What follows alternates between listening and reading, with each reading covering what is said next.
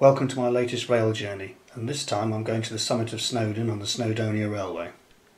While we're on this journey, we'll take a look at its history. We'll also have a look at how the railway actually works, and of course we'll look at some of the fantastic scenery which we'll have a look at on the way down. Let's take a start by looking at where Snowdon actually is. And if we look at the map here of North Wales, we can see Anglesey there in the middle of the camera, and if we come south of that to where my finger is, you can see Snowdon here. And if we go north of that, we can see Llanberis, and that's the starting point of the line, the main station, and the line goes in a rough southerly direction up to the summit of Snowdon there. Well, if we look at this very basic station map of the line, we can see we've got Llanberis here, and it goes roughly, after a bit of a curve, in a roughly south to southeast direction. There are several stations on the way, as you can see, and eventually climbs up the summit. It takes, well, I say an hour, but it's about 50 minutes to the summit.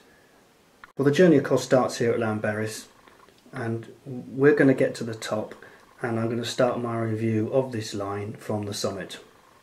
Well,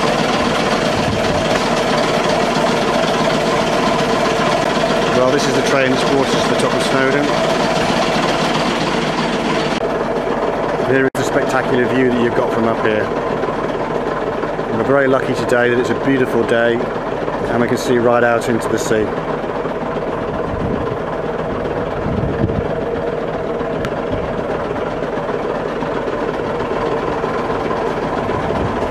And in the distance there we can see the Menai Straits and right into Anglesey, and then the coastline going south.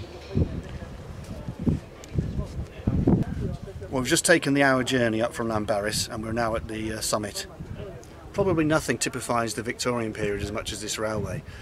The quest to go where no man has gone before really drove the Victorian engineers at the time. They never seemed to be happier unless they were given a huge challenge building vast viaducts, aqueducts, tunnels, and in this case a railway up a mountain that no one thought you could do.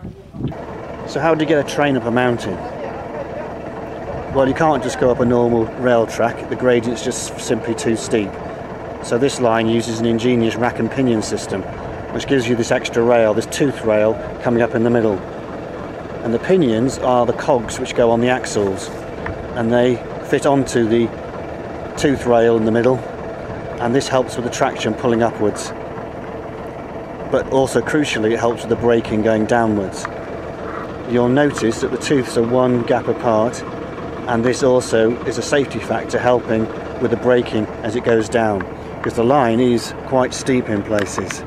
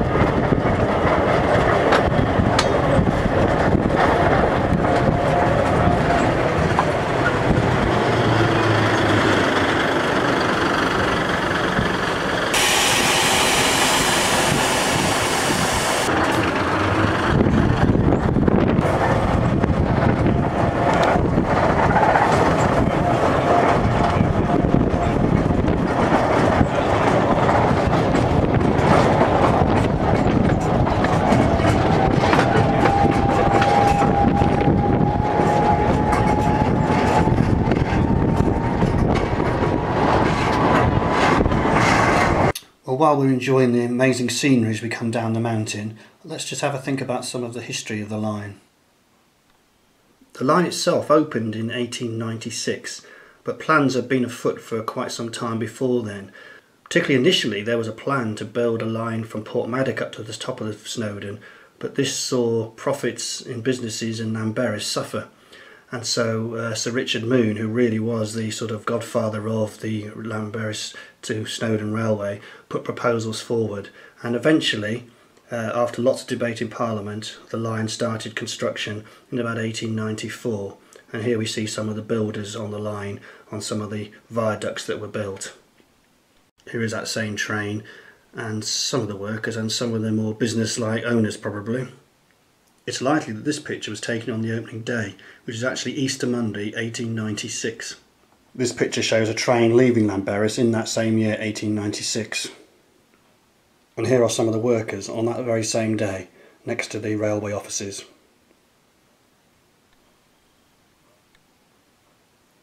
This picture shows the halfway house station in the 1920s. This picture dates back to 1898 and shows one of the carriages which was converted. They wanted one open top carriage and this was it. Here we see a train leaving Llanberis station in the early 1930s. This picture is of the summit and it dates from the 1950s, and it shows the original building which was constructed at the top. Interestingly, you can see everyone lined up next to the building, which rather suggests they knew they were being photographed. In this undated picture we can see a train either just arriving or just leaving that original summit building. This last picture though is right up to date, and we can see the modern building which opened in 2009.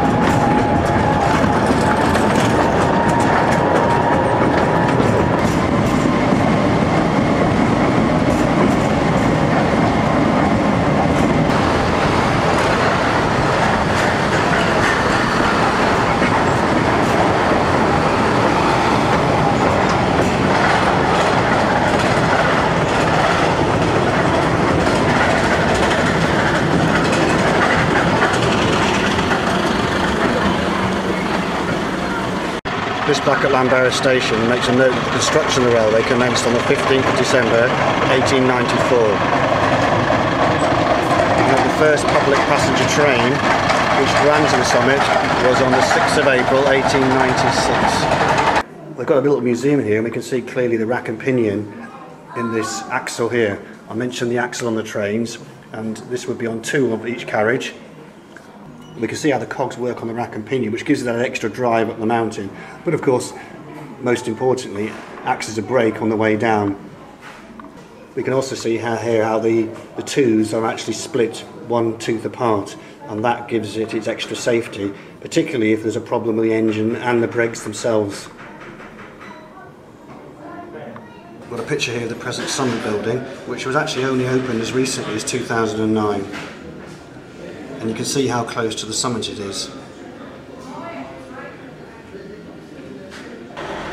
Well done to Victorians for having the courage to build a railway at such a steep mountain as such as Snowdon.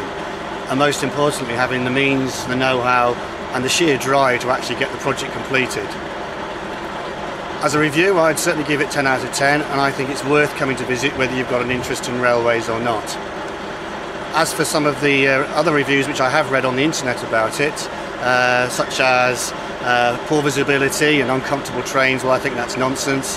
I think the experience was absolutely fantastic, and the amount that it costs, well, that's vital for keeping a railway such as this going for the future.